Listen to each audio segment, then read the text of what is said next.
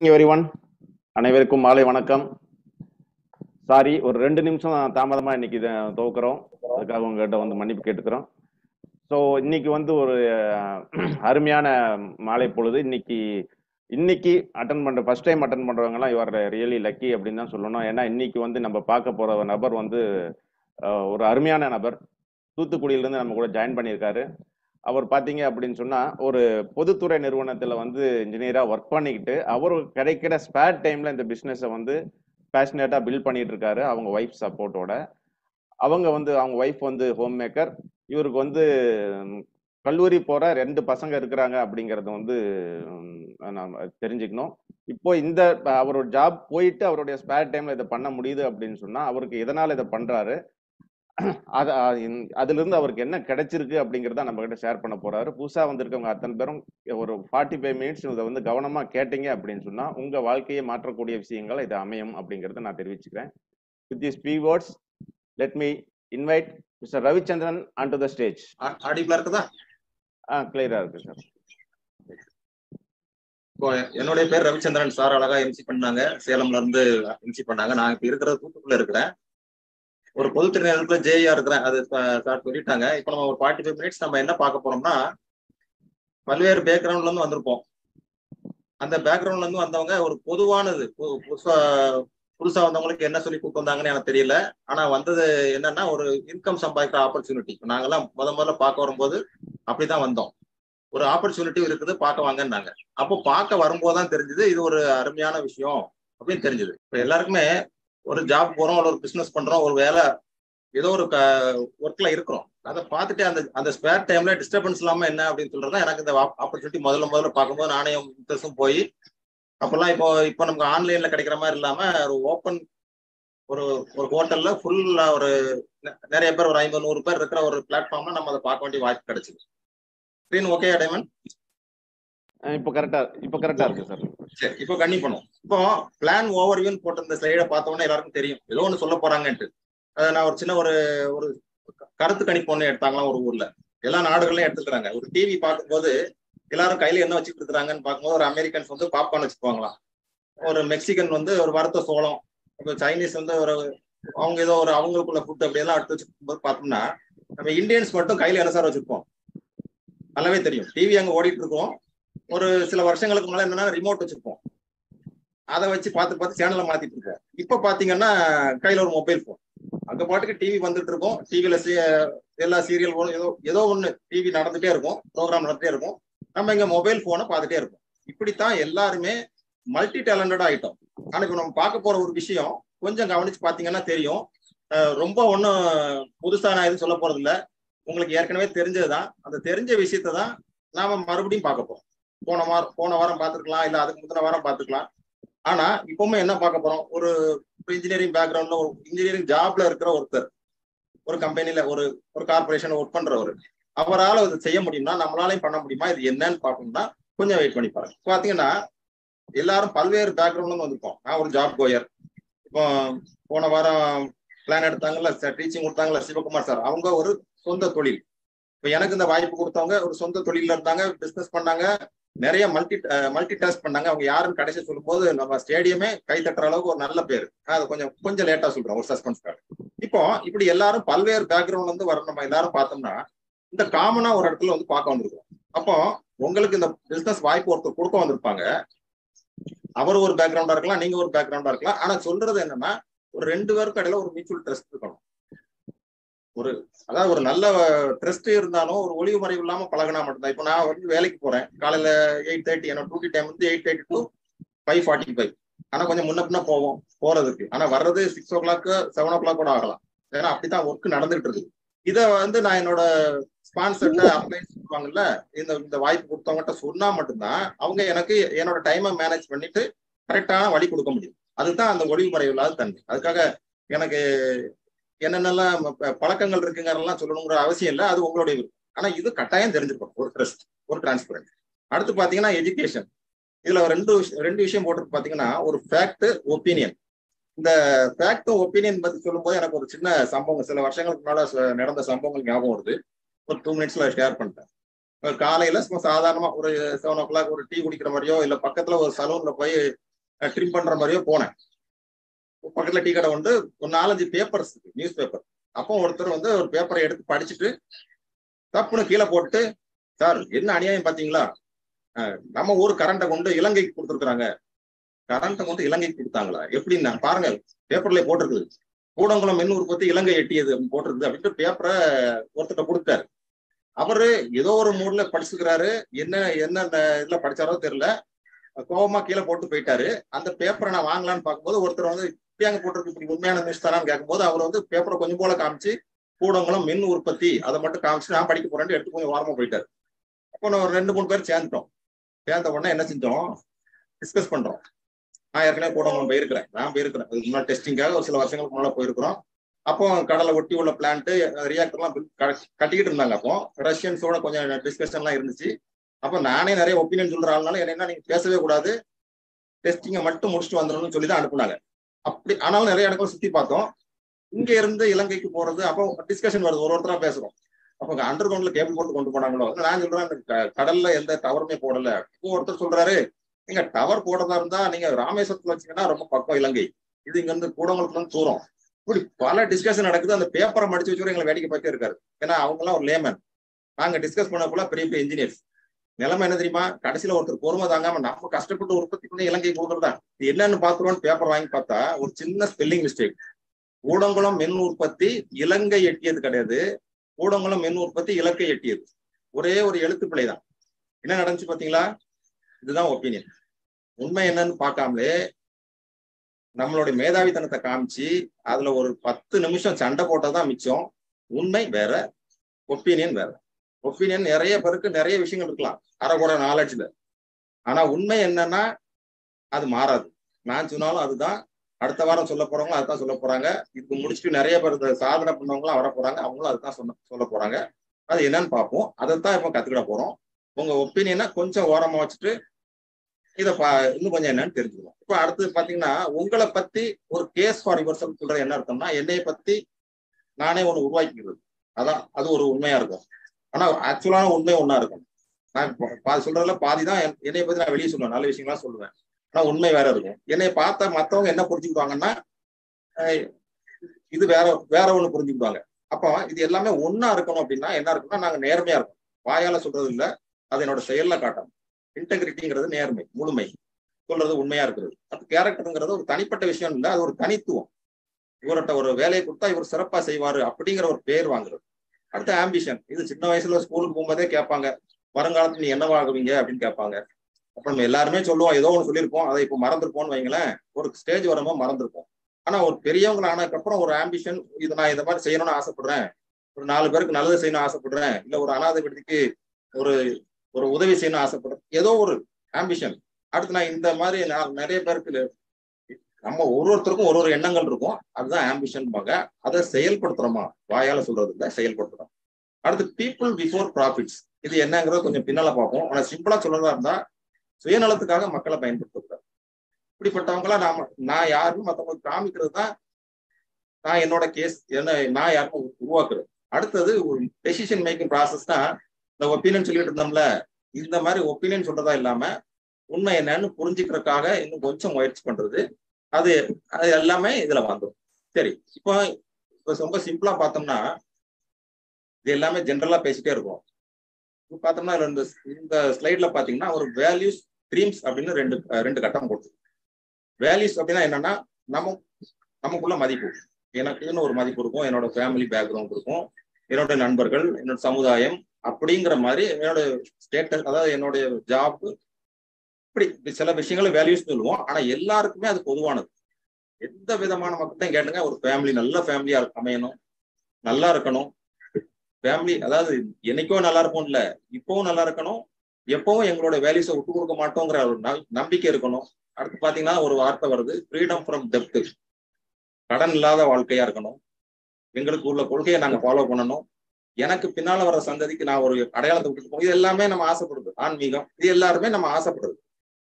எல்லாரும் ஆசைப்படுறது இல்ல, இதை நிலைநாட்டணும்னு விரும்புவோம். இதை விட்டு கொடுக்கறதுக்கு யாருமே விரும்ப மாட்டாங்க. அடுத்து இந்த பக்கம் பாத்தீங்கன்னா ரைட் சைடு ட்ரீம்ஸ்னு போட்டிருக்கு. இது எல்லாரும் ஆசைப்படுறது. வேல்யூஸ் கட்டாயம் கடைபிடிக்கணும். ட்ரீம்ஸ் ஆசைப்படுவோம். சரி, இப்ப ஆசைப்படும் போது இந்த பக்கம் ஏதாவது சேஞ்ச் ஆகுதான்னு பார்ப்போம். ஃபேமிலின்னு பார்த்தோம்னா, ஃபேமிலி வாழ்றதுக்கு ஒரு வீடு வேணும். ஆனா நம்ம வீடுன்னு சொல்லும்போது ஒரு பெரிய பங்களான்னு ஆசைப்பட்டு என்ன பண்ணுவோம், ஒரு கடன் வாங்கணும். ஃப்ரீடம் ஃப்ரம் டெப்ட் வந்து நம்ம பிரின்சிபிள்ல அடிபடுது. கார் வாங்கணும், இந்த காருக்கு இஎம்ஐ கட்டணும். நிச்சயமா ஒரு இந்த மாதிரி ஒரு ஜாப் கோயரால ரெடி கேஷ் கொடுத்து வாங்க முடியாதனால நான் என்னை பத்தி பேசிட்டு இருக்கேன். இதை நீங்க எந்த அளவுக்கு நீங்க உங்களை ரிலேட் பண்றீங்களோ அந்த அளவுக்கு அது உங்களுக்கு உபயோகமா இருக்கும். அப்புறம் ஒரு நல்ல வெக்கேஷன் போகணும். எங்க போகலாம், என்னோட வாய்ப்பு என்னவோ, எனக்கு என்ன லீவ் கிடைக்குதோ, இல்லை எனக்கு என்ன கையில வருமானம் இருக்குதோ அதை பேஸ் பண்ணி போகலாம். சில்ட்ரன்ஸ் ஃபியூச்சர் இதெல்லாம் நம்ம வேல்யூஸ்ல சேர்க்க வேண்டியது. நம்மளுடைய ட்ரீம் சின்ன வயசுல 10 வயசுல சொன்ன ட்ரீம் வேணா மறந்துருக்கலாம். ஆனா இப்ப சில்ட்ரன்ஸோட ட்ரீமை நம்ம நிறைவேற்றுறதா ஒரு பேரண்ட்ஸோட கடமை. அதுதான் சில்ட்ரன்ஸ் ஃபியூச்சர் ட்ரீம்ஸ்னு வைக்காம வேல்யூஸ்க்கு கொண்டு வர அளவுக்கு ஒரு நல்ல ஒரு திட்டம் எடுக்கிறதுக்கு இதுல ஒரு வாய்ப்பு இருக்கு. அடுத்தது லைஃப் ஸ்டைல், அது நம்ம மற்றவங்கிட்ட காமிக்கக்கூடியது. நான் நல்லபடியா வாழ்றேன் அப்படின்னு காமிக்க வேண்டியது. அடுத்தது சேமிப்பு. இந்த பக்கம் ஃப்ரீடம் ஃப்ரம் டெப்ட்னு சொல்றோம், இந்த பக்கம் சேமிப்புன்னு சொல்றோம்.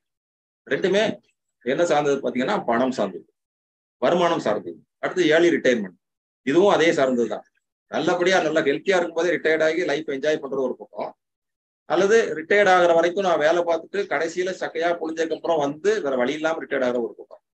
இப்போ இதை பத்தி பார்க்கும்போது நெக்ஸ்ட் ஸ்லைட்ல அது பார்க்கலாம். இதுல மொத்தத்துல ஒண்ணு தெரிஞ்சது என்னன்னா, வேல்யூஸை காப்பாத்தினாலும் சரி, ட்ரீம்ஸ் அடையணும்னாலும் சரி, இந்த ட்ரீம்ஸை வந்து கரெக்டா சொல்லணும்னா டிலேடு கிராட்டிபிகேஷன் ஒரு வார்த்தையை சொல்லலாம்.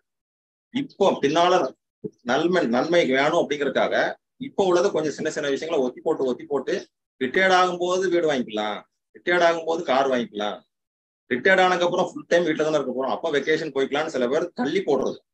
சில பேர் இல்ல, நிறைய பேர் தள்ளி போடுறதுதான் நம்ம டிலேடு கிராட்டிபிகேஷன் நினைச்சிட்டு இருக்கோம். அப்படி கிடையாது. டிலேடு கிராட்டிபிகேஷன்ங்கிறது நம்ம வேல்யூஸை விட்டு கொடுக்காம ட்ரீம்ஸை ஃபோக்கஸா வச்சு எப்படி அடைகிறது, அதுக்கு ஒரு வாய்ப்பு உள்ள பிளாட்ஃபார்ம் தான் நம்ம பார்க்க போறோம். நெக்ஸ்ட் பார்க்கணும், நம்ம இதுல எல்லாமே ஒரு இன்கம் சம்பாதிக்கிறது தான் வேலைக்கு போயிட்டு இருக்கோம். ஏதோ ஒரு வகையில நம்ம இந்த 4 கோடு பாத்தீங்கன்னா தெரியும். 4 குவாட்ரண்ட் சொல்றது. இ அப்படின்னா எம்ப்ளாயி, வேலைக்கு போறவங்க. நான் ஜாப் கோயர் தான், அதுல ரொம்ப தைரியமா சொல்லலாம். ஏன்னா ஒரு கவர்மெண்ட் கொடுத்த குவார்டர்ஸ்ல தான் உட்கார்ந்துட்டு இருக்கிறோம், அதுல இருந்தா பேசிட்டு இருக்கிறோம். வேலைக்கு போறோம். நான் ஒரு ஜூனியர் இன்ஜினியர் இருந்தாலும் எனக்கும் நானும் வேலை பார்க்கறோம் தான், ஒரு சீஃப் இன்ஜினியரா இருந்தாலும் அவரும் வேலை பார்க்கறோம் தான், ஜாப் கோயர் தான். அடுத்தது பாத்தீங்கன்னா செல்ஃப் எம்ப்ளாயி. செல்ஃப் எம்ப்ளாயின்னு பாத்தீங்கன்னா அவங்க ஒரு சின்ன தொழில் வச்சிருப்பாங்க. அவங்க தனிப்பட்ட முறையில் அவங்க மட்டுமே செய்யலாம், இல்லை அவங்க 4-5 பேர் ஒர்க் பண்ணலாம். அவங்களோட சொந்த திறமையினால கொஞ்சம் முன்னேறி வந்துட்டு இருப்பாங்க. இந்த 2 கட்டத்தையும் பாத்தீங்கன்னா இவங்க தான் உலகத்துல 90%, கிட்டத்தட்ட 95 சொல்லலாம், 90% இவங்க தான் இருக்கிறாங்க. எப்படின்னு கேட்டா, இவங்களுக்கு ஒரு ஜாப் கோயரை பத்தி நம்ம பேசணும் அப்படின்னா என்ன பேசலாம், அவருக்கு பணம் சம்பாதிக்கிறது, ஏதோ ஒரு வருமானம் வருது, தன்னோட நேரத்தை ஃபுல்லா கம்பெனியில கொடுத்துட்டு இல்ல ஒரு முதலாளிகிட்ட கொடுத்துட்டு பணத்தை சம்பாதிக்கிறது. அந்த பணத்தை பத்தி அவர் 2 விஷயம் தான் யோசிப்பார். ஒண்ணு எப்படி செலவு பண்ணலாம், இன்னொன்னு வருங்காலத்துக்காக எப்படி மிச்சம் பிடிக்கலாம், சேவ் பண்ணலாம், எப்படி ஸ்பெண்ட் பண்ணலாம், எப்படி சேவ் பண்ணலாம். இந்த 2யும் அவங்க கவனமா பார்த்துட்டே இருப்பாங்க. மற்றபடி பெருசா ஒன்றும் திட்டங்கள் வைக்க வாய்ப்பு கிடையாது. வர்ற சம்பளம் அதுக்குதான் இருக்கும். நீங்க அது ஒரு மாசம் 1 லட்சம் சம்பாதிச்சாலும் சரி, 5 லட்சம் சம்பாதிச்சாலும் சரி, ஜாப் கோயர்ல. ஏன்னா அதுக்கேற்ற மாதிரி ஒரு ஸ்டேட்டஸ் மெயின்டைன் பண்ண வேண்டியிருக்கும். இப்ப என்னோட சேலரியை விட ஒரு கால்வாசி 25% சம்பளம் வாங்குறவங்களுக்கும் நானும் மாச கடைசியில சேம் நிலைமையில் தான் இருக்கும். மாச கடைசியில நாட்கள் அதிகமா இருந்த மாதிரி இருக்கும், பணம் கம்மியா இருக்கும். அதுதான் ஜாப் கோயர். இவங்களுடைய நிலைமை வந்து டைமை பத்தி யோசிக்க முடியாது. ஏன்னா டைமை ஃபுல்லா ஒருத்தருக்கு கொடுத்துட்டோம். அவங்க என்னைக்கு லீவு தராங்களோ இல்ல என்னைக்கு டைம் கிடைக்கும் அப்பதான் கொஞ்சம் யோசிக்கிறதுக்கு நேரம் இருக்கும். இந்த சிந்தனை ஃபுல்லாவே பணத்தை எப்படி மிச்சம் பிடிக்கிறது, எப்படி கொஞ்சமா செலவு பண்றது, இதுதான் எம்ப்ளாயோட மைண்ட் செட். அடுத்து பாத்தீங்கன்னா செல்ஃப் எம்ப்ளாயி. செல்ஃப் எம்ப்ளாயினா கொஞ்சம் பணம், அவங்களுக்கு கொஞ்சம் பணம் கூடுதல் புழக்கம் இருக்கும். நேரம் அவங்களே முடிவு பண்றதா, ஆனா பணமும் நேரமும் ஒண்ணுக்கு ஒண்ணு மேட்ச் ஆகிட்டே இருக்கும். நேரத்தை கொஞ்சம் அதிகமா போட்டாருன்னா பணம் அதிகமா கிடைக்கும். இல்ல எனக்கு கொஞ்சம் மெதுவா ஒர்க் பண்ணுவோம், கொஞ்சம் டைமை மிச்சம் பண்ணிப்போம் அப்படின்னு நினைச்சானா பணம் அதுக்கு அதே மாதிரி கம்மியா கிடைக்கும். ஆனா இவங்க கொஞ்சம் ஃபியூச்சர் பிளான் வச்சிருப்பாங்க. அவங்களுடைய ரொட்டீன் லைஃபுக்கு பாதிப்பு இல்லாத அளவுக்கு பணம் இருக்கும். ஃபியூச்சரை பத்தி யோசிக்கும் போது கொஞ்சம் ஒண்ணு இந்த ரைட் சைடு பாத்தீங்கன்னா இன்வெஸ்டர்னு ஒண்ணு இருக்குது, அந்த பக்கம் வரலாம். வர்ற வருமானத்துல முதலீட்டு பண்ணி அதுல இருந்து ஒரு வருமானத்தை எடுத்துக்கலாமா, அசட் பேஸ்ட் இன்கம் ஆக்கிடலாமா, ஒரு இடம் வாங்கி போடலாமா, ஒரு காம்ப்ளெக்ஸ் கட்டி விடலாமான்னு யோசிப்பாங்க. அப்படி இல்லைன்னா சின்சியரா நம்ம இருக்கிற ஒர்க்கை நல்லா பார்த்துட்டு இருப்போம் அப்படின்னு ஜாப் கோயர் மென்டாலிட்டி போயிடுவாங்க. இருக்கிற தொழில டேமேஜ் பண்ணாம பாத்துக்கிடுவோம். அப்ப இன்வெஸ்டர் இது எல்லாரும் ஆசைப்படுறதுதான். கொஞ்சம் பணம் இருந்தாலும் ஒரு இடத்துல இன்வெஸ்ட் பண்ணி அதுல இருந்து வருமானம் நல்லா இருக்குமேனு ஆசைப்படுறதுதான். ஆனா நிறைய பேர் அந்த பி அப்படிங்கிற பிசினஸ் ஓனருக்கு பார்த்தாலே பயப்படுவாங்க. கொஞ்சம் ஏன்னு கேட்டா பாத்தீங்கன்னா அது பாத்தீங்கன்னா இண்டஸ்ட்ரியல் ஏஜ்ல பார்த்தா பெரிய இன்ஃப்ராஸ்ட்ரக்சர் வேணும், பெரிய ஃபேக்டரி வேணும். எங்க ஊர் பக்கத்துல தூத்துக்குடியிலே சுத்தி நிறைய ஃபேக்டரிஸ் இருக்குது. பக்கத்துல எங்க ஏரியா பக்கத்துல இருக்க பாத்தீங்கன்னா ஒரு ஸ்பீக்கு கிட்டத்தட்ட 1000 எம்ப்ளாயிஸ் ஒர்க் பண்ணுவாங்க. அதாவது மோர் தென் 500 எம்ப்ளாயிஸ் இருக்கணும். அப்போதான் ஒரு பிசினஸ் ஓனர்னு இருக்கும். அவர் எங்க இருக்காரோ தெரியாது, ஆனா அவருக்கு தொழில் நடந்துட்டே இருக்கும். அப்போ அவ்வளவு இன்ஃப்ராஸ்ட்ரக்சர் பல கோடி முதலீடு கொடுத்துருப்பாங்க, நிறைய எம்ப்ளாயிஸ் வேலை பார்ப்பாங்க. ஒரு எம்ப்ளாயி வேலைக்கு எடுத்தோடனே அவங்களுக்கு என்ன ட்ரைனிங் கொடுப்பாங்கன்னா, உனக்கு சீனியரை காப்பி பண்ணிக்கோங்க, அவர் சொல்ற மாதிரி வேலை செய்யுங்க அப்படின்னா. இதுதான் இண்டஸ்ட்ரியல் ஏஜா இருந்தது. இப்போ நம்ம இன்ஃபர்மேஷன் ஏஜுக்கு வந்துட்டோம். இப்போ என்ன ஆகுதுன்னா, இது கொஞ்சம் நல்லா பாருங்க, முதல்ல இன்ஃப்ராஸ்ட்ரக்சர் நிறைய இருந்த மாதிரி இருந்துச்சுல்ல, இப்போ அவ்வளவு தேவையில்லை. அதுதான் எப்படிங்கிற வர்ற ஸ்லைட்ல பார்ப்போம். இன்ஃபர்மேஷன் ஏஜ்ல நிறைய முதலீடு தேவையில்லை. அடுத்தது பாத்தீங்கன்னா, தொழிலாளியா நம்ம உருவாக்குறது இல்லை, ஒருத்தரையும் முதலாளி ஆக்குற மாதிரி, எல்லாரையும் அவங்க முதலாளி மாதிரியும், ஒரு முதலாளியை பார்த்து இன்னொரு முதலாளி டெவலப் ஆகுற மாதிரியும் ஒரு சிஸ்டம். அதுதான் இங்க சொல்லித்தரோம். அதான் போனா 500+ பிசினஸ் ஓனர் இருந்தாங்கன்னா, அவங்க ஒரு இன்வெஸ்டர் அப்படிங்கிற கேட்டகரியில என்ன வருமானம் சும்மா ஃப்ரீயா உட்காந்து எப்படி சம்பாதிக்கிறாங்களோ அதை விட அதிகமா பிசினஸ் ஓனர் சம்பாதிக்கலாம் இந்த இண்டஸ்ட்ரியல் ஏஜ்ல. இந்த இன்ஃபர்மேஷன் ஏஜ்ல, இண்டஸ்ட்ரியல் ஏஜ்ல நம்ம பயந்துட்டு இருந்தெல்லாம் மாறி இன்ஃபர்மேஷன் ஏஜ்க்கு வந்து 20 வருஷம் தாண்டிட்டு, கிட்டத்தட்ட 2020லயே இன்ஃபர்மேஷன் ஏஜ் நல்லா டெவலப் ஆயிடுச்சு. இப்போ ரொம்ப சிம்பிள். என்ன சிம்பிள்னா, என்ன மாதிரி ஜாப் ஒயருக்கு அண்டர்ஸ்டாண்ட் பண்றது ரொம்ப சிம்பிள். நீங்க எல்லாருமே இதுல கனெக்ட் பண்ணி பார்க்கலாம். யூ அப்படிங்கிறத நான் என்ன நினைச்சுக்கிறேன், நான் ஒரு இடத்துல வேலைக்கு போறேன், பாத்தீங்கன்னா யுவர் ஜாப் அப்படின்னு போட்டிருக்குல, அங்க வேலைக்கு போறேன். நான் வேலை பார்க்குற ஒரு பொதுத்துறை நிறுவனம், அதனால அது பொதுத்துறையோட அசட். ஒரு கம்பெனில ஒர்க் பண்றவங்க இல்ல ஒரு கடையில வேலை பார்க்குறவங்க நினைச்சுக்கிட்டாங்கன்னா, அவங்க தங்களோட நேரத்தை கொடுத்து பணத்தை வாங்குறாங்க. நேரம் மீன்ஸ் நேரமும் அவங்களுடைய திறமையும் அவங்களோட உழைப்பு எல்லாத்தையும் கொடுத்து கம்பெனில கொடுத்துட்டு கடையில கொடுத்துட்டு சம்பளம்ங்கிற பேர்ல வந்துடுறாங்க. ஒரு செல்ஃப் எம்ப்ளாயினா அவரோட தொழில முதலீடு பண்ற நேரத்தை போட்டுட்டு வருமானம் சம்பாதிக்கிறாரு. அங்க ஒரு இடத்துல ஒரு அசட் பெருகுது. அந்த அசட் யாருக்குள்ள, அவர் வந்து வேலை கொடுத்தவரோட அசட். அவர் தான் பில்ட் எம்ப்ளாயர்ஸ் அசட். அதான் வேலை கொடுக்குறவர். எம்ப்ளாயி அப்படின்னா வேலை பார்க்குறவங்க. முதலாளிக்கு சொத்து சேருது. சரி, அப்போ நம்ம வேலை பார்க்குற இடத்துல கரண்ட், நான் வந்து ஒரு மின்சாரம் உற்பத்தி பண்ற இடம்னு வைங்களேன், நான் அங்க இருந்து மின்சாரத்தை கொண்டு வர முடியாது, சம்பளம் தான் கொண்டு வர முடியும். அப்ப அந்த சம்பளத்தை கொண்டு வந்துட்டு எனக்கு வீட்டுக்கு தேவைக்கு ப்ராடக்ட் வாங்க பார்த்து அந்த லெஃப்ட் சைடு பாருங்க ஒரு ஸ்டோர் இருக்கு, therestore.com. அது யாரோ இந்த ஸ்டோரா இருக்கலாம், வீட்டுக்கு தேவைக்கு எங்கேயாவது ஒரு ஸ்டோர்ல நான் வாங்கி தான் ஆகணும். அங்க நான் என்ன கொடுக்கேன்னா பணத்தை கொடுத்துட்டு பொருள் வாங்குறேன். இப்போ அந்த பொருள் வாங்கும் போது என்ன ஆகுது, அங்க ஒரு வியாபாரம் நடக்குதா, பணம் அந்த பொருள் இருக்கிற இடத்துல அந்த ஸ்டோர்ல ஒரு வியாபாரம் நடக்குது. அந்த ஓனர், ஸ்டோரோடைய ஓனருக்கு ஒரு அசட் கிரியேட் ஆகுது. இங்க பார்த்தோம்னா வேலை கொடுத்துட்டு என்னோட நேரத்தை வாங்கிட்டு சம்பளத்தை கொடுத்தவருக்கு ஒரு அசட் கிரியேட் ஆகுது, என்னோட வருமானத்தை வாங்கிட்டு பொருள் கொடுத்தவருக்கு ஒரு அசட் கிரியேட் ஆகுது. இதுதான் இண்டஸ்ட்ரியல் ஏஜ் மாடல். இதை நம்ம மாத்தலாம் முடியாது, இது ரொம்ப காலமா இப்படித்தான் நடக்குது. பணத்தை கொடுத்து பொருளை வாங்குற மெத்தட். அடுத்து பாத்தீங்கன்னா இன்ஃபர்மேஷன் ஏஜ் மாடல். இது வந்துருச்சு. இது இப்போ கொரோனா பீரியட்ல இல்ல, அதுக்கு முன்னாடியே வந்துருச்சு. இது ரொம்ப காலமா சொல்லிட்டே இருந்தாங்க, அப்பெல்லாம் எங்களுக்கு புரியாம இருந்தது. புரியும் போது ரொம்ப இன்ட்ரெஸ்டிங்கா இருந்தது. ஏன்னு கேட்டா, இப்ப பாத்தீங்கன்னா இப்பவும் நடுவுல நான் தான் இருக்கிறேன், யூ அப்படின்னு நீங்க உங்களை கனெக்ட் பண்ணி பாருங்க. இப்பவும் நான் வேலைக்கு போயிட்டு இருக்கிறேன். வேலையை கொடுத்துட்டு தான் என்னோட நேரத்தை கொடுத்தா வருமானம் வாங்குறேன். இந்த பக்கம் பாத்தீங்கன்னா ஒரு பிசினஸ் டெவலப் பண்றதுக்கு ஒரு வாய்ப்பு கிடைக்கும். என்ன வாய்ப்பு அப்படின்னு பார்த்தோம்னா, ஒரு ஸ்டோர் இருக்குது, அந்த ஸ்டோர்ல நான் பணத்தை கொடுத்தா பொருள் வாங்குறேன். அந்த ஸ்டோர் யாரோ ஒருத்தர் ஸ்டோரா இருந்ததுக்கு போல யுவர் ஸ்டோர் போனீங்கன்னா, போன ஸ்லைட்ல பாத்தீங்கன்னா தயர் ஸ்டோர், யாரோ ஒருத்தருடைய ஸ்டோர். இப்போ இது உங்களுடைய ஸ்டோர் அப்படிங்கிறாங்க, அதாவது என்னுடைய ஸ்டோர். யுவர் ஸ்டோர் அப்படின்னா உங்களுடைய ஸ்டோர். அப்ப அது எப்படியா, நான் வேலைக்கு பார்க்குற இடத்துல நான் எப்படி ஸ்டோர் வைக்க முடியும்? நானே ஏற்கனவே டைம் போட்டு அங்க என்னோட 8 மணி நேரமோ 10 மணி நேரமோ எப்பெல்லாம் கூப்பிடுறாங்களோ அப்போ ஒர்க்கு போக வேண்டிய கண்டிஷன்ல இருக்கிறேனே, அது யாரு இது எப்படி பில்டப் பண்ண முடியும் அப்படின்னு பார்க்கும்போதுதான் இப்போ அது ஒரு ஸ்டோர் அப்படின்னு நினைச்சோம்னா நம்ம என்ன செய்வோம், ஒரு வியாபாரம் நடக்கும். அப்ப என்ன செய்யறாங்கன்னா, நீங்க அந்த கடையில போய் உட்காரணும் அவசியம் இல்லை, ஆனா உங்களுக்கு ஒரு கஸ்டமரை பார்க்க முடியுங்கிறாங்க. அதான் சேல் டு கஸ்டமர்னு கீழே ஒரு கோல்டன் கலர்ல ஒரு டாட்ஸ் வச்சிருக்குதா, அது கஸ்டமர். அப்ப எப்படி நானே தான் இதை செய்யணுமா அப்படின்னா, ஆமா, உங்களுடைய டைமையும் இதுல கொஞ்சம் இன்வெஸ்ட் பண்ணீங்கன்னா உங்களுக்கால ஒரு நெட்வொர்க் கிரியேட் பண்ண முடியும். பாத்தீங்களா, இப்போ அந்த இடத்துல முதல்ல ஜாப்னு இருந்துச்சு, இவர் பாஸ்ன்னு இருந்தாங்க.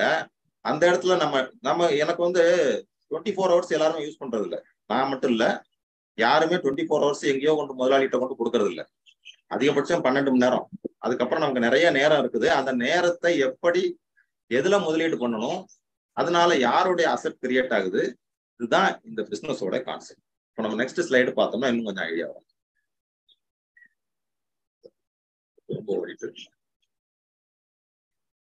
இப்போ பாத்தீங்கன்னா, இந்த எக்கனாமிங்கிற பிளாட்ஃபார்ம் எக்கனாமிங்கிற ஒரு வார்த்தைக்கு நம்ம வந்துட்டோம். எல்லாருக்குமே ஒரு பிளாட்ஃபார்ம் தேவை. ஒருத்தர் பெர்ஃபார்ம் பண்றாரு. இப்போ நான் வேலைக்கு போறேன்னா எனக்கு ஒரு கம்பெனி தேவை. ஒரு சொந்த தொழில் பார்க்குறவங்களுக்கு ஒரு இடம் தேவை. இப்போ இந்த பிளாட்ஃபார்ம் எக்கனாமி வந்து ரொம்ப காலம் ஆச்சு. அது இப்போ ரொம்ப வேகமா ட்ரெண்ட் ஆகிட்டு இருக்குது. இதுல ஒன்று பார்த்தோம்னா ஒரு கார் வச்சிருக்கிறவங்களுக்கு உபேர் அப்படிங்கிற ஊபருங்கிற ஆப்பை யூஸ் பண்ணோம்னா அது ஒரு அவருங்க அந்த ஊபருங்கிற ஆப்புக்கிட்ட சொந்தமா கார் கிடையாது. ரெண்டையும் கனெக்ட் பண்ணி விடுவாங்க. கஸ்டமரையும் கார் ஓனரையும் கனெக்ட் பண்ணி விட்டாங்கன்னா அங்க சர்வீஸ் நடக்குது. அதுல யாருக்கோ ஒருத்தருக்கு அசெட் கிரியேட் ஆகுது. யாருக்கு அசெட் கிரியேட் ஆகுதுன்னு நீங்க யோசிச்சு தான் பார்க்கணும். ஏன்னா ஊபர் கிரியேட் ஆகுதா கார் ஓனர் கிரியேட் ஆகுதான்னு தெரியாது. சர்வீஸ் நடக்க நடக்க அவருக்கு ஒரு வருமானம் வந்துகிட்டே இருக்கும். இப்போ அதே மாதிரி இங்க பாக்குறோம். ஒரு எஃப்எம்சிஜி ப்ராடக்ட்ஸ் இருக்கு. போன ஸ்லைட்ல பார்த்தோம்ல கஸ்டமர் இருந்தாலே போதும் அப்படிங்கிறத பார்த்தோம்ல. அந்த கஸ்டமர்னா யாரு, அது எப்படி, நான் தான் கஸ்டமரா, இதுதான் பார்க்க அவர் பிளாட்ஃபார்ம் ஒன்று சொல்றோம். இதை மட்டும் சொல்லும் போது மட்டும்தான் சில விஷயங்கள் நம்ம இன்னும் கொஞ்சம் தெளிவா பார்ப்போம். இது நம்ம அவர் பிளாட்ஃபார்ம் சொல்லும் போது இப்போ நீங்க எஃப்எம்சிஜி ப்ராடக்ட்ஸ் பாக்குறோம்ல. எஃப்எம்சிஜி ப்ராடக்ட்ஸ் நம்ம வழக்கமா எங்க வாங்குவோம்? பக்கத்து கடையில வாங்குவோம். ஆனா இப்போ லேட்டஸ்டா ஆன்லைன்ல வாங்கிட்டோம். இப்போ ஆன்லைன்ல ஒரு சின்ன எக்ஸாம்பிள் எடுத்துக்கோங்க. ஒரு அமேசான் ஒன்று எடுத்துக்கோங்க. அவங்க எப்படி சேல் பண்றாங்கன்னு பார்த்தோம்னா எங்கேயோ ஒரு கடையில வச்சிருக்கிறாங்க பொருள், அவங்க தயாரிக்கல. அந்த கடைக்காரரை உள்ள பொருளை கஸ்டமர்கிட்ட கனெக்ட் பண்றாங்க. அதுதான் ஒருத்தருடைய பிளாட்ஃபார்ம். அது ஒரு ஆன்லைன் பிளாட்ஃபார்ம். இப்போதைக்கு அமேசான் வச்சுக்கிறோம். நாங்க இப்போ சில பேரை கான்டாக்ட் பண்ணும்போது பார்ப்போம். ஃபேஸ்புக்ல ஒரு கான்டாக்ட் எடுத்தேன்.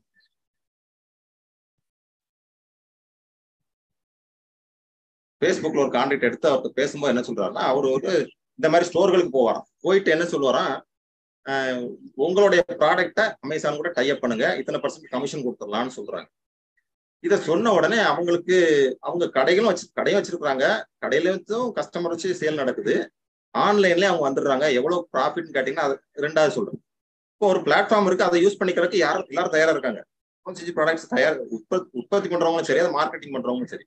அடுத்து நம்ம தூத்துக்குள்ளே என்னோட ஃப்ரெண்டு ஒருத்தர் இருக்காரு. தூத்துக்குள்ள ஃபேமஸான ஸ்வீட் ஸ்டார் தூத்துக்குள்ள இருக்கு, திருநெல்வேலியில இருக்குது. அவர் இந்த கொரோனா பீரியட்ல கடையை அடைக்க வேண்டியதா போயிடுச்சு. அப்போ அவர் என்ன பண்ணிருக்காரு, ஜொமேட்டோவை போய் கான்டாக்ட் பண்ணியிருக்காரு. ஜொமேட்டோ, ஸ்விக்கி அவர் கான்டாக்ட் பண்ணாரா இல்ல அவங்களா வந்தாங்களான்னு தெரியல.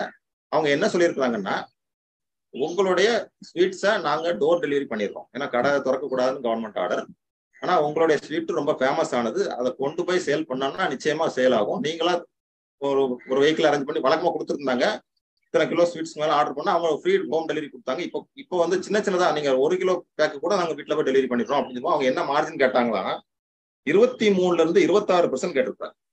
அவர் சொல்றாரு. இதைத்தான் அமேசான்லயும் கேட்கிறாங்க. ஆனா அப்படிப்பட்ட பெரிய கம்பெனி அமேசான் கூட நம்ம சொல்ற ஒரு ப்ராடக்டை அவங்க விலைக்கு வாங்க முடியாது.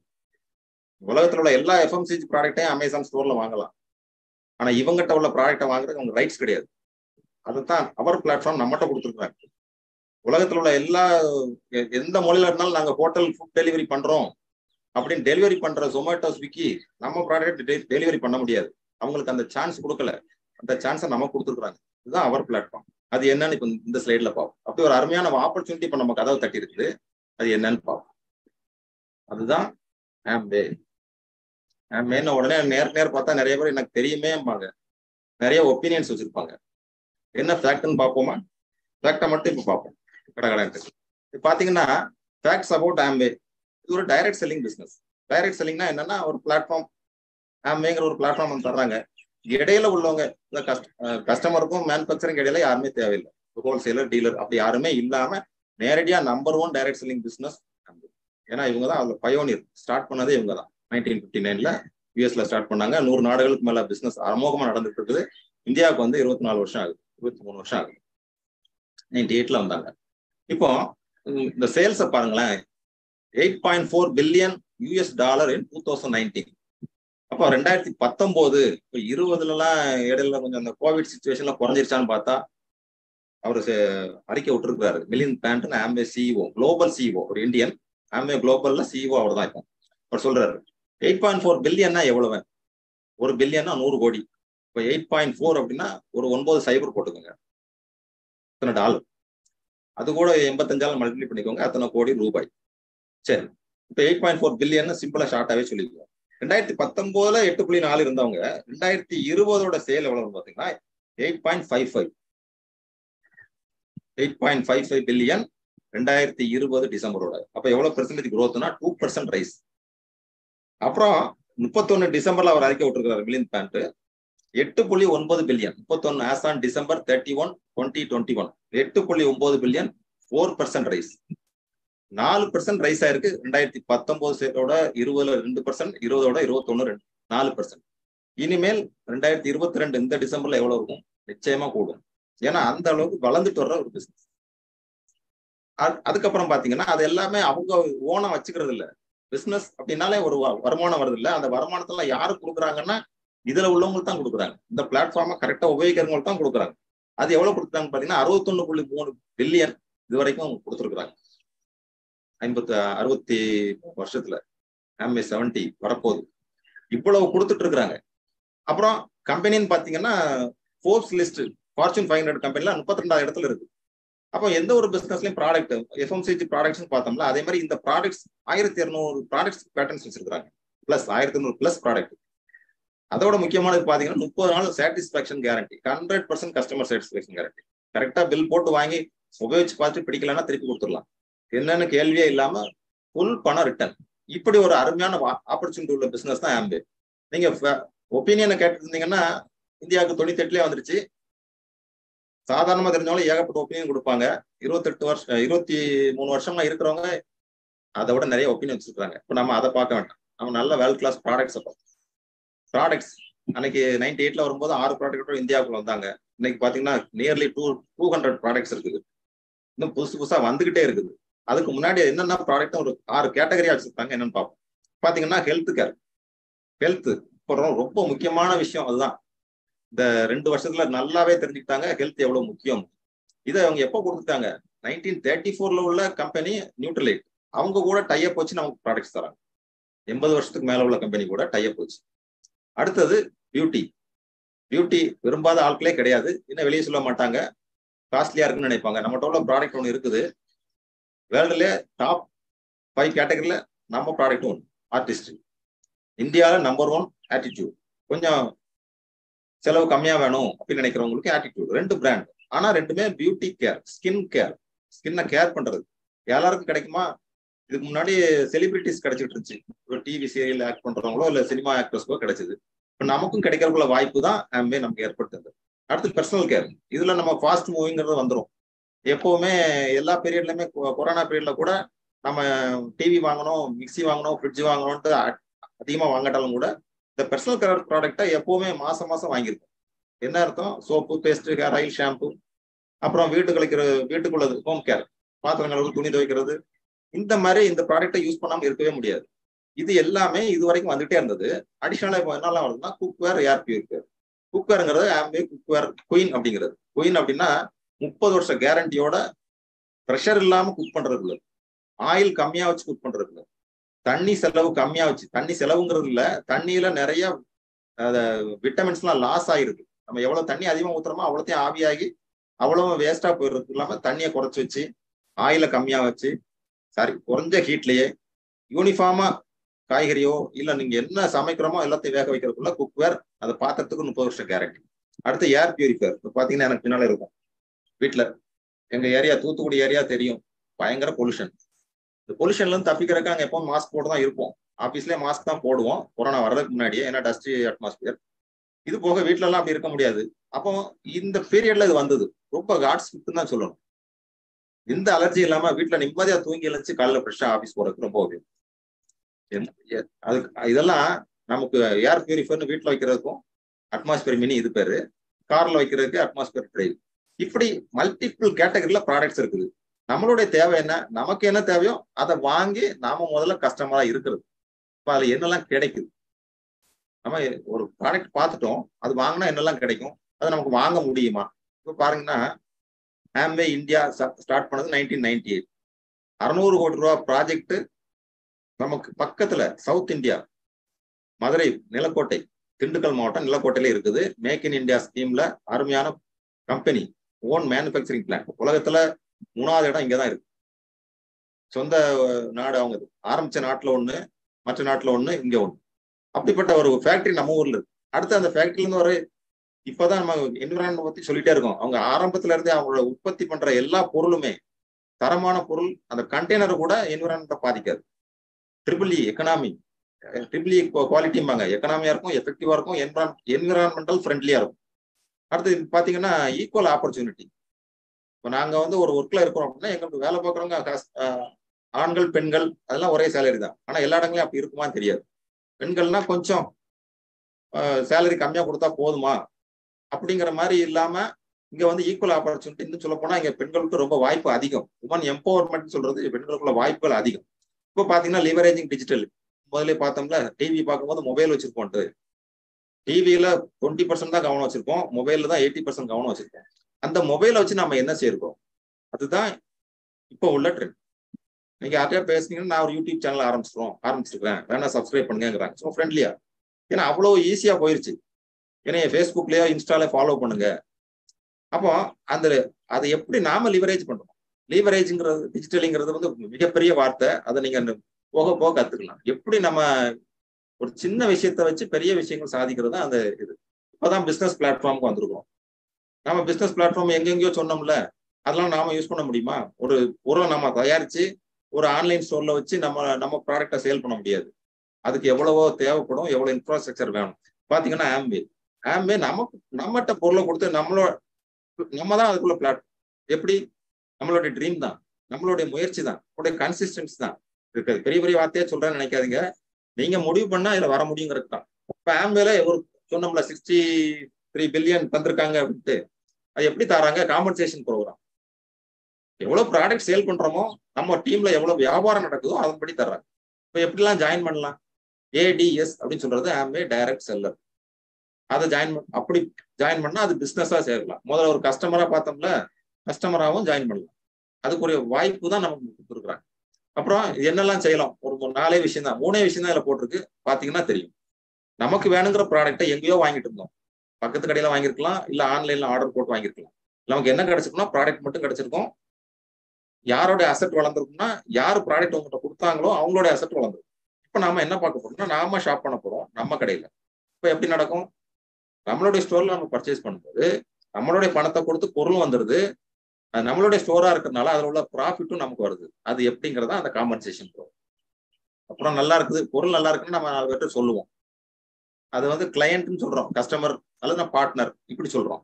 அடுத்தது இவங்களை எப்படி அவங்களை கொண்டு வர்றது, அவங்களையும் டெவலப் பண்ணணுமா? இப்ப எனக்கு ஒரு ட்ரீம் இருக்குது, நான் ஒரு பெரிய கார் வாங்கணும், பெரிய பங்களா கட்டணும் அப்படின்ட்டு. அப்படி ட்ரீம் உள்ள மனுஷங்களை பார்க்கணும். நான் நிறைய சர்வீஸ் பண்ணணும்னு ஆசைப்படுறேன், ஏழைகளுக்கு உதவி பண்ணணும், நிறைய தான தர்மங்கள் பண்ணணும், அப்படி உள்ள ட்ரீம் உள்ள மக்களை நம்ம பார்க்கணும். ஆனா அவங்களுக்கு சொல்லிக் கொடுக்க தெரியும். அப்ப எனக்கு சொல்லிக் கொடுக்க தெரியுமா? தான் டீம் ஒர்க். பாருங்க, உங்களை கூப்பிட்டு வந்தவர் அழைச்சிட்டு வந்திருப்பாரு, அழைச்சிட்டு வந்தவர் இதுல என்கேஜ் பண்ணி விட்டு காமா வாட்ச் பண்ணிட்டு இருக்கிறாங்க. இதுதான் டீம் ஒர்க். நாங்க தூத்துக்குள்ள இருக்கிறோம், டீம் ஒர்க் இங்க நடந்துட்டு இருக்குது. இந்த டீம் ஒர்க்கை நமக்கு யூஸ் பண்ண தெரியும். பார்த்ததுல யூ அப்படிங்கிறது நான் என்ன நினைச்சுக்கிறேன், எனக்கு இந்த பொருள் வந்து எனக்கு பிடிச்சிருக்கு அப்படின்னா நான் கஸ்டமரா இருக்கும். எனக்கு முதல்ல ஒரு பேஸ்ட் தான் வந்துச்சு. பேஸ்ட் எனக்கு ரொம்ப பிடிச்சது. எனக்கு அது ஒருத்தர் ரெக்கமெண்ட் பண்ணாரு. பல்வலி அந்த மாதிரி சின்ன பிரச்சனை தான் இருந்துச்சு. ஆனாலும் ரெக்கமெண்ட் பண்ண உடனே அதை வாங்கி யூஸ் பண்ணேன். எனக்கு அந்த பொருள் பிடிச்சிருந்தா நான் கஸ்டமரா மட்டும் இருக்கலாம், அது பேர் ப்ரிஃபர்டு கஸ்டமர். இல்ல என்னை மாதிரி இது மாதிரி ஒரு ஓப்பன் மீட்டிங் கூப்பிட்டாங்க, பேஸ்ட் வாங்குறது ரைட்டு, இதை 4 பேருக்கு ரெக்கமெண்ட் பண்ணாவோ இதை ஒரு பிசினஸாவோ பண்றதுக்கு இன்னொரு வாய்ப்பு இருக்கு. அதுதான் ஆம்வே டைரக்ட் செல்லிங் பார்ட்னர். எல்லாமே ரொம்ப சிம்பிள் ப்ராசஸ் தான். பொருள் வாங்குறதுக்கு நம்ம என்ன பண்றோமோ அதே தான் பார்ட்னரா சேர்றதுக்கும் பெரிய காம்ப்ளிகேட்டடா ஒண்ணுமே இல்லை. ஆனா ஒரு விஷயம் செய்யறதுக்கு முன்னாடி அதுல என்ன வருமானம் கிடைக்கும் தெரியணும்ல. அதுதான், அது தெரிஞ்சுட்டா போதும். பொருள் தரமான பொருள், 100% சாட்டிஸ்பேக்ஷன் கேரண்டி எல்லாம் தெரியுது. இதெல்லாம் வருமானம் கிடைக்கும். எம்ஆர்பின்னு போட்டதை விட 10% ரீட்டைல் மார்ஜின் நம்ம கஸ்டமரா வாங்கும்போது, அதாவது ப்ரிஃபர்ட் கஸ்டமரா ஆம்வேல டைரக்டா வாங்கும்போது 10% வரைக்கும் ட்ரேட் டிஸ்கவுண்ட் அடிஷனலா கஸ்டமர் பேர்ல பில் போட்டு வாங்கும்போது. அதுக்கப்புறம் சேல்ஸ் இன்சென்டிவ், பெர்ஃபார்மன்ஸ் போனஸ், ஒரு மாசத்துல எவ்வளவு வியாபாரம் நடக்குங்கிறது பார்த்துட்டு தர்றாங்க. எல்லாமே பிசினஸ் ப்ராடக்ட்ஸ் இது ரெண்டையும் பேஸ் பண்ணி தான் நடக்கும்.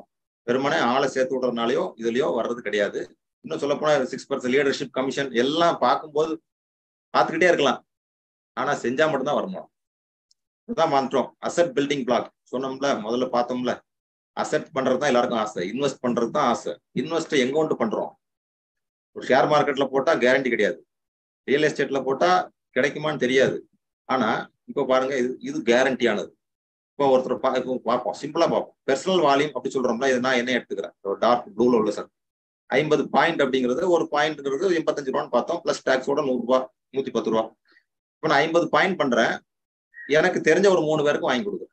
அப்போ டோட்டலா எனக்கு என்ன நடக்கும், 50 பிளஸ் அவங்களும் 50 பண்றாங்கன்னா 150 பிளஸ் 50 200 பாயிண்ட் நான் பிசினஸ் பண்றேன் அப்படின்னா என்னுடைய வருமானம் 2920.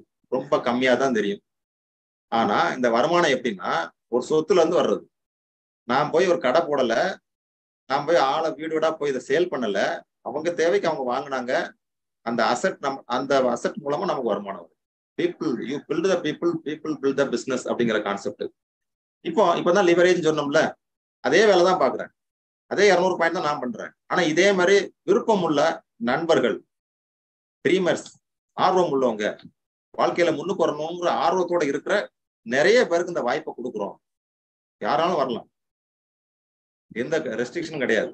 கனவு உள்ளவங்க யார் வேணாலும் இதுல வரலாம்.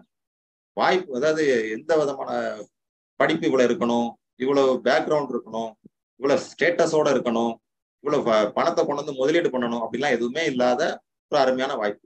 இப்போ பாத்தீங்கன்னா நான் செஞ்ச அதே வேலையை இன்னொருத்தர் செய்யும் போது அதுதான் பார்ட்னர்ஷிப், டீம் கிரியேட் ஆகுது. இப்போ பாத்தீங்கன்னா அதே வேலையை தான் பார்த்துருக்குறோம், பார்ட்னர் வச்சு பண்ணும்போது 10 மடங்கு கூடிட்டு 2000 ரூபாய் இருந்தது 23,000 ரூபாய் ஆயிடுச்சு. இன்னமும் டைம் அண்ட் எஃபோர்ட் நான் போட்டோம்னா இதுதான் என்னோட கனவு பின்னாவே இருக்கும். பொதுவாக அந்த மாதிரி மீட்டிங்ல கை கட்டி ஒரு கோட் போடுறதுதான் எனக்கு ரொம்ப ஆசை. என் மகா சின்ன பிள்ளைல இருக்கும்போது பாப்பா, எனக்கு வாய்ப்பு கொடுத்த நண்பர்கிட்ட நான் பேரை கடைசியில சொல்றேன், அப்போதான் நல்லா இருக்கும். அவங்க கோட்டை பிடிச்சி இழுப்பா சின்ன பிள்ளையா இருக்கும்போது, எங்க அப்பா கொடுங்க, அப்பா இப்பதாம்மா ஜாயின் பண்ணிருக்கிறாங்க, இனிமேல் தான் வளரணும், வந்தோடனே தருவாங்கன்ட்டு. அந்த மாதிரி ஒரு லெவல் வரணும்னா அந்த ரெக்கக்னிஷன் கிடைக்கும், இன்கமும் கிடைக்கும். எனக்கு இன்கம் கிடைக்குது ஆபீஸ்ல ஒர்க் பண்றதுல, ரெக்கக்னிஷன் என்ன கிடைக்கும் பாருங்க, ஆபீஸ்ல இருந்து போன் வந்துகிட்டே இருக்கு, கட் பண்ணி விட்டே இருக்கேன், இதுக்கு நான் பதில் சொல்லணும். இதுதான் வேலைக்கு போறவங்களோட நிலைமை. சொந்த தொழில் பண்றவங்களுக்கும் அதுதான் நிலைமை. நான் எவ்வளவோ சொல்லியிருக்கேன், என்னோட ஸ்டேட்டஸ்ல வச்சிருந்தாலும் அதெல்லாம் கேட்கவே மாட்டாங்க. எனக்கு எமர்ஜென்சி தான் வந்துதானே ஆகணும். இப்போ ஒரு 1/2 hour டைம் போட்டு என் ஒய்ஃபை விட்டு சொல்லியிருக்கேன். இப்படி ரெக்கக்னிஷன் கிடைக்காது, ப்ரெஷர் இருக்கும். இங்க பாருங்க, வருமானத்துக்கு வருமானம், ரெக்கக்னிஷன், அதெல்லாம் பார்க்கும்போதே ஆர்வமா இருக்கும். இதுதான் ஒருத்தர் சொல்லும் போது இந்த டைமண்ட் அப்படிங்கிற ஒரு வார்த்தையை சொல்லுவோம். ஏன் தெரியுமா, அந்த 1.5 லட்ச ரூபாய் வருமானம் சம்பாதிக்கிற ஒரு 6 ஃபேமிலிய, 6 டீமை இவங்க உருவாக்கி இருப்பாங்க. தான் டைமண்ட். தகன்னு மின்னுற life style. அவங்களோட லைஃப் ஸ்டைல்லாம் எல்லாராலையும் போக முடியும். யாரும் போக முடியான்னு யாரும் சொல்லல, போறதுக்கு விருப்பம் இருக்கான்னு தான் சொல்லணும். இப்போ வருமானத்தை சும்மா சிம்பிளா பார்ப்போம். முதல்ல சொன்னா ஒரு 1.5 லட்ச ரூபாய் வருமானம் சில்வர் பாங்க, அதை 1 year பண்ணும்போது ஃபவுண்டர்ஸ் பிளாட்டினம் பாங்க. 6 மாசம் பண்ணா பிளாட்டினம், 1 year பண்ணா ஃபவுண்டர்ஸ் பிளாட்டினம். அவங்களுடைய மாத வருமானம் ஆவரேஜா 76,000 போட்டிருக்குது, அதோட அதிகமாவே வரும். 1.5 லட்சம் பார்த்தோம்ல, அந்த வருமானம் தான் வரும். குறைஞ்சபட்சம் 10 லட்ச ரூபாய், 9 லட்சம் போட்டிருக்கு. அதாவது ஆம்பே என்ன சொல்றாங்கன்னா மினிமம் உள்ளதை சொல்றாங்க. அப்புறம் எமரால்டு ஒரு 3 ஃபேமிலியா அந்த மாதிரி இதை ஒருத்தர் டெவலப் பண்ணா பிளாட்டினம், அவரு பிளஸ் ஒரு 3 பேர் டெவலப் பண்ணா ஃபவுண்டர்ஸ் எமரால்டு, அவரு பிளஸ் 6 பேர் பண்ணா ஃபவுண்டர்ஸ் டைமண்ட். இதெல்லாமே வாய்ப்பு உள்ளது, சாத்தியம் தான். எல்லாமே ஒரே நாள் நடக்குமா, அதெல்லாம் அப்படிலாம் எதுவுமே நடக்க முடியாது. இன்னைக்கு ஒருத்தர் ஒரு காலேஜ் முடிச்சு ஒரு இன்ஜினியரா வெளியே வராருன்னா ஒரே நாள்ல இன்ஜினியர் ஆனாரு. அவரை ஒருவேளை 10 வயசுல அவர் ட்ரீம் வச்சிருந்து இருக்கலாம். ஆனா அவர் இன்ஜினியர் ஆகிறதுக்கு 21 வருஷம் அவரு வயசை தாண்டி இருக்கணும், 16 வருஷம் ஸ்டடீஸ்ல இருந்திருக்கணும், கரெக்டான கோர்ஸை முடிச்சு வெளியே வந்திருக்கணும். அதே மாதிரி இதுலயும் டைம் இருக்குது, எஃபோர்ட் இருக்குது, கன்சிஸ்டன்ட் எஃபோர்ட் இருக்குது. சரி, இதுல ஒரு நல்ல ஸ்லைடு வந்துட்டோம், முடிக்க போறோம்னே ரொம்ப சந்தோஷமா இருக்கும். ஏன்னா மணி 6:45 ஆயிடுச்சு. இப்போ என்னன்னா நல்லாவே பார்த்து, இப்போ நான் ஒரு ஒர்க்ல ஜாப்ல இருக்கிறேன், ஒரு ப்ரொமோஷன் கொடுக்குறாங்க அப்படின்னா எப்போ கொடுப்பாங்கன்னா சீனியாரிட்டி படி கொடுப்பாங்க. நிறைய விஷயங்கள் பார்ப்பாங்க. அதுல முதலாவது ஒரு சீனியாரிட்டி, யாரு ஃபர்ஸ்ட் ஜாயின் பண்ணா இந்த இடத்துல யார் சீனியர், ஒரு ஒர்க்கை கொடுக்குறதா இருந்தாலும் சரி, ப்ரொமோஷன் கொடுக்குறதா இருந்தாலும் சரி, ஒரு ரெக்கக்னிஷன், ஏதோ ஒரு ஆஸ் பர் ரூல்ஸ் படி ஒரு ரெக்கக்னிஷன் வந்தாலும் கூட சீனியாரிட்டி தான் பார்ப்பாங்க. இதுல ஒரு சீனியாரிட்டி பார்த்தோம்னா இங்க பார்த்தீங்கன்னா ஏ அப்படிங்கிற ஒரு ஃபவுண்டர்ஸ் பிளாட்டினம் லெவல்ல இருக்காரு. அவரோட இன்கம் 10 லட்ச ரூபா இருக்கு ஆவரேஜா மந்த்லி ஆனுவல் இன்கம். அவர் தான் சீனியர். ஆனா அவர் 10 லட்சம் தான் இன்கம் வாங்கிட்டு இருக்கிறாரு. அவருக்கு அப்புறம் பின்னு ஒருத்தர் ஜாயின் பண்ணிருக்காரு. அவரோட ட்ரீம்ஸ் அதிகம், அவருடைய எஃபோர்ட் அதிகம் போட்டிருக்காரு. அவருடைய வருஷம் வருமானத்துக்கு பார்த்தீங்கன்னா 32 லட்சம் இருக்கு. அவர் கூட சீன் ஒருத்தர் ஜாயின் பண்ணாரு. அவர் எனக்கு பிளாட்டினம் சில்வர் போதும் எனக்கு அப்படிங்கிற லெவல்ல இருந்தாருன்னா அவருடைய வருமானத்தை சொல்லிக்கிற அளவுக்கு வெளியே போட முடியல. அப்புறம் இந்த பிக்கு கீழே டின்னு ஒருத்தர் பிக்கு அப்புறம் தான் ஜாயின் பண்றாரு. அவருடைய ட்ரீம் அதிகம், அவருடைய எஃபோர்ட் அதிகம், அவர் லிவரேஜிங் சோசியல் மீடியா எல்லாத்தையுமே சரியான முறையில் லிவரேஜ் பண்ணி பாத்தீங்க, லிவரேஜ் பண்ணாருன்னா அவருடைய வருஷ வருமானம் 1 கோடி, 84 லட்சம் போட்டிருக்கிறது. வித்தவுட் ஆஃப்டர் டாக்ஸ்னு வேணா வச்சுக்கலாம். அப்போ 1 கோடி ரூபாய் சம்பாதிக்கிறாருன்னா அவர் எப்போ ஜாயின் பண்ணிக்கணும்? நாளை கூட ஜாயின் பண்ணலாம். ஏன்னா ஆம்வே வந்து 70 வருஷத்துக்கு நெருங்கி போய்கிட்டு இருக்குது. நாளைக்கு ஜாயின் பண்றது கூட டைமண்ட் ஆகலாம். இதுதான் இதுல உள்ள முக்கியமான விஷயம். எது தேவையில்லை? சீனியாரிட்டி தேவையில்லை. எது தேவை? உங்களுடைய ஆசைகளை, உங்களுடைய கனவுகளை உங்களை கூட்டு வந்தவர்கிட்ட கூப்பிட்டு செக் பண்ணி எப்படி கண்டுபிடிக்கிறது அப்படின்னு இது பார்த்தோம். வெக்கேஷன் போறதை பத்தி யோசிச்சோம். வெக்கேஷன் நம்ம பிளான் பண்றதை விட ஆம்வே பிளான் பண்ணாங்கன்னா எங்க கூட்டு போங்க தெரியுமா? ஆஸ்திரேலியா போயிட்டு வந்தவங்க இருக்கிறாங்க, பேச வருவாங்க. எனக்கு வாய்ப்பு கொடுத்தவங்க ஆஸ்திரேலியா போயிருக்கிறாங்க, சுவிட்சர்லாந்து போயிருக்கிறாங்க. இப்படி அங்க போய் என்ன பண்றாங்கன்னா, இப்ப செமினார்னு சொல்றோம்ல, இப்போ ஒரு மீட்டிங் நடக்குது, நான் ஒரு 45 மினிட்ஸ் பேசிட்டு இருக்கிறேன். இதை நீங்க இங்க உட்கார உங்க வீட்டுல உட்காந்து கேட்கறதுக்கும் இதை சுவிட்சர்லாந்து ஆல்ப்ஸ் மலை உச்சியில இருந்து கேட்கறதுக்கும் உள்ள வித்தியாசம் தான் அது. போன வாரம் சொன்னாங்கல்ல, ஆல்ப்ஸ் மலை உச்சியில எனக்கு ரச சாதம் கிடைச்சது. இதெல்லாம் கிடைக்கிறதுக்கு வாய்ப்பு இருக்கா நமக்கு? அதுக்கு ஒரு வாய்ப்பு இங்க தர்றாங்க. சரியானபடி யூஸ் பண்ணோம்னா, இந்த பிளாட்ஃபார்மை நம்ம யூஸ் பண்ணா எங்கனாலும் எவ்வளவு தூரத்துக்குனாலும் போகும். கடைசி ஸ்லைடு ரொம்ப திருப்தி ஆயிடுச்சு. இப்போ இது பார்த்த உடனே ஒரு கேஸ் நம்மளும் உருவாக்கலாமே, சிம்பிளா தானே இருக்குது. நான் யாருக்கும் எந்த கெடுதலும் பண்றது இல்லை, நேர்மையா உழைக்கிறேன். ஆனா என்னுடைய வருமானம் எங்கேயோ போயிட்டு இருக்குது. Continue building case for your self. எப்படி கேஸ் பில்ட் பண்ணலாம்? தாராளமா சொல்லுங்க, செய்யுங்க. சப்போர்ட் பண்றதுக்கு ஒரு டீம் இருக்குது. சப்போர்ட் பண்றதுக்கு உங்க அப்ளைன்ஸ், கோச், மென்டர் அப்படி சொல்லுவாங்க. ஏன்னா அவங்க இதை பல வருஷமா செய்திருப்பாங்க, நிறைய அனுபவம் இருக்கு. அதுதான் அவங்களுடைய மென்டர்ஷிப்னு அவங்ககிட்ட கேட்டீங்கன்னா சொல்லுவாங்க. அடுத்தது முக்கியமானது என்னன்னா, உங்களுக்கு என்ன தேவைங்கிற நீங்க தான் முடிவு பண்ணணும். உங்களுடைய வேல்யூஸ் நாங்க மாற்ற முடியாது. இப்போ கொஞ்சம் தெளிவா தான் சொல்லி ஆகணும். வேல்யூஸ் நம்ம முதல்ல பார்த்தோம்ல, அது ஒருத்தருக்கும் ஒரு வேல்யூஸ் இருக்கும். நீங்க இந்த வேல்யூக்கு போல உங்க கடன்ல இருந்து விடுதலை வேணும்னு நினைக்கிறீங்க, கடனை வாங்கி காரை வாங்க அப்படின்னு ஒருத்தரோட வேல்யூவை நம்ம மாற்ற முடியாது.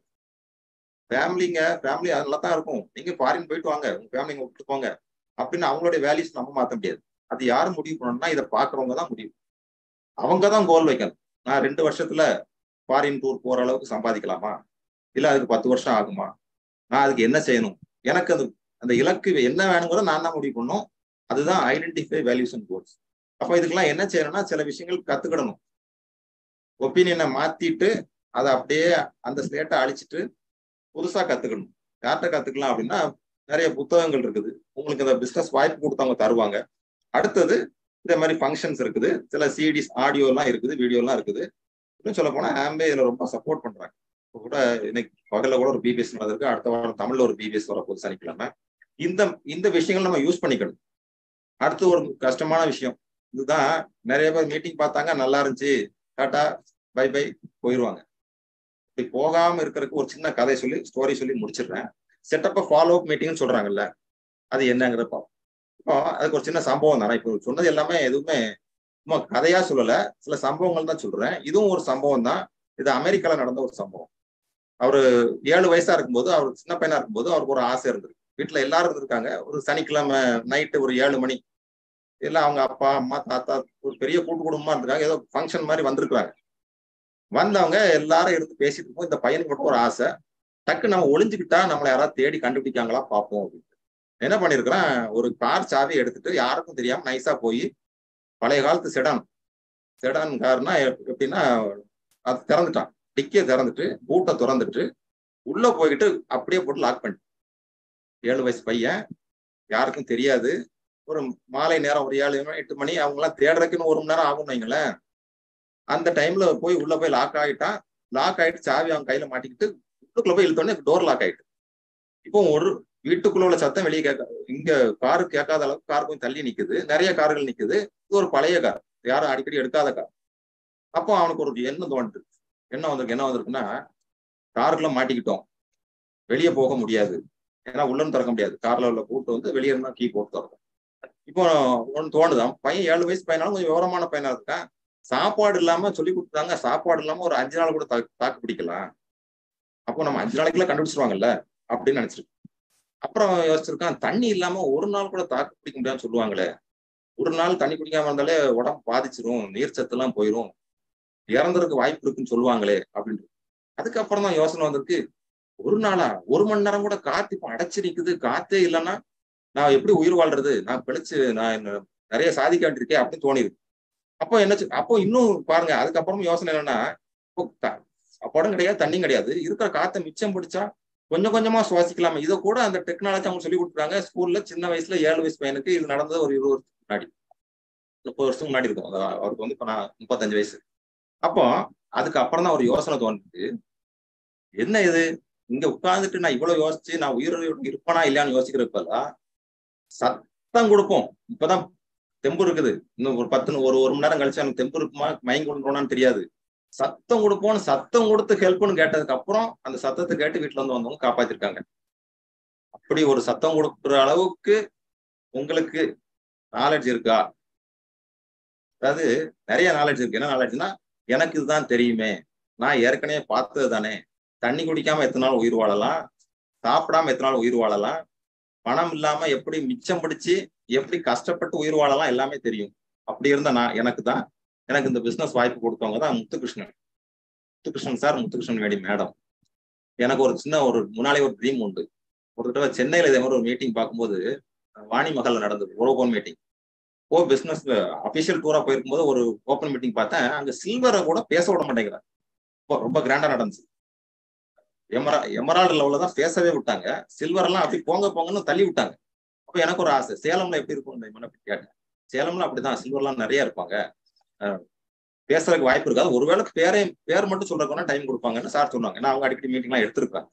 அப்போ வந்து நான் நினைச்சேன், நான் என்ன சில்வர் ஆகிட்டு சேலம் இந்த ஓப்பன் மீட்டிங் போகணும். போயிட்டு எனக்கு வாய்ப்பு கொடுத்தது முத்துகிருஷ்ணன் சார், அடுத்த வாரம் பிளான் எடுக்க வராங்கன்னு சொல்லணும், எப்படி கை தட்டுவாங்க பார்க்கணும், அப்படி எனக்கு ஒரு ஆசை இருந்துச்சு. அப்படி ஒரு ஆசை, ஏன்னா அப்படிப்பட்ட ஒரு அப்ளை எனக்கு கிடைச்சிருக்காங்க. அதுக்கு அடுத்து பாத்தீங்கன்னா John Kennedy sir, Tamilmani madam, அதாவது ரொம்ப பெர்ஃபெக்டான கரெக்டா கொண்டு போறது எப்படின்னா அவங்க தான் கேட்கும். அதுக்கு அடுத்து பாத்தீங்கன்னா ஃபவுண்டர்ஸ் எமரல், கோயிங் டைமண்ட், ஆனந்த சார், அகிலாம். இப்படி அவங்களுடைய சப்போர்ட்ல நாங்க இருந்தேன். அந்த சப்போர்ட்டை நான் கேட்டேன். இப்போ உங்களுக்கும் தோணுச்சுன்னா, உங்களுக்கும் வாழ்க்கையில முன்னுக்குறன்னு நினைச்சீங்கன்னா உங்களை கூட்டு வந்தவங்க செக் பண்ணுங்க. Wish you all success. Back to the MC. Thank you. அருமை அருமை அருமை. ரொம்ப அருமையா